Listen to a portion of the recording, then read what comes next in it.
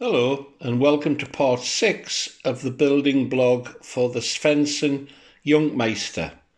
As you can see, I've cracked on and done the bulk of the build for the fuselage itself, which has gone remarkably quickly. I think I just fancy getting my teeth into it. Since last time, the stringers have been added to the rear of the fuselage. They're also underneath here, and over the surface of those stringers and formers I've added the skin, which went on remarkably easily. Stringers have been added along the side so that when it's covered you can see these through the covering. I did replace those in the kit. The wood just wasn't up to scratch. As last time, this is sort of roughly sanded out and blended into the skin, but the final finish on this won't be carried out until much later on, because it will get bumped and knocked and so on. So I'm going to do it in that order. You can notice that there are yet more blocks to add to the tail, so there's going to be more whittling to go on there, more blocks here. But what I'm really thinking about is, although I've gone for a DLE gas engine, or petrol engine as we refer to them in the UK, I know that they are very noisy. And the silencers that come with these models are something of a joke, having no impact at all. So, I've got this beast. Now, this by comparison is a baffled exhaust made by DLE. And it'll be far more efficient at cutting down the noise. If possible, I would like to fit this, but clearly on a scale model, this can't be just junked underneath or slapped on the side. But the fuselage is so cavernous, I think it's just possible that I might actually be able to install it internally. If I flick this over, I can give you an idea of the space that's available. So the plan would be, exhaust would go through here, connect up at this point. It could, I believe, go inside.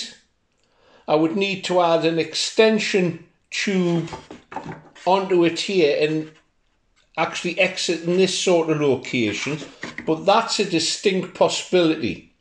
It would make for much quieter running, which would keep everybody at the flying field happy. We're always conscious of noise issues. Although the club's been there, I think, for nearly 50 years, it just takes somebody to kick in and make a complaint and we're in a world of pain. So I'm not going to rush into this decision, but I'm going to look into the possibility of installing this much more efficient silencer internally within the body of the fuselage. I haven't even ran the engine yet, so before I actually make any decisions, I will run the engine and see how it goes. But as you can see, the fuselage, it's a huge lump. Physically, in terms of length, it's not much different to a Hobby King Tiger Moth that I fly. But the physical presence of the thing, the bulk of it, is far, far greater. Now, I have mentioned that the figure that came with the model, I thought was grossly overscale. Now, when I look at it and imagine this in there, perhaps it isn't. I don't know. I'll have to take some measurements of the head and see.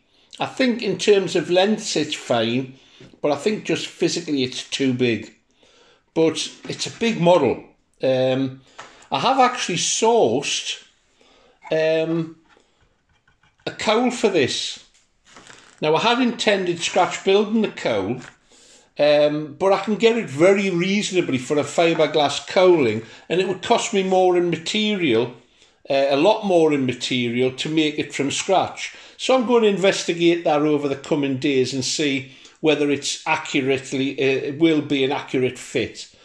But there we go. The next task for next week will be the building of the tail feathers, so the stabiliser and the rudder and fin. They're very straightforward, as I'll probably show you next time, in that it's simply a solid core onto which wood is attached and then sanded to the fuselage, to the rib shape. I can't go any further with the fuselage until this is made, because in there somewhere is the rear shape of the fuselage. I just need to carve it out and find it. So until then, I hope that everybody gets the opportunity to fly this weekend. If you don't get that opportunity, please take the plunge and have a go at doing a little bit of scratch model making or kit building. I think everybody who's done it finds it extremely rewarding. It's at least 50% of the fun for me. Of course I like flying the models, but in building them as well just adds so much more to this hobby. So bye till then, take care.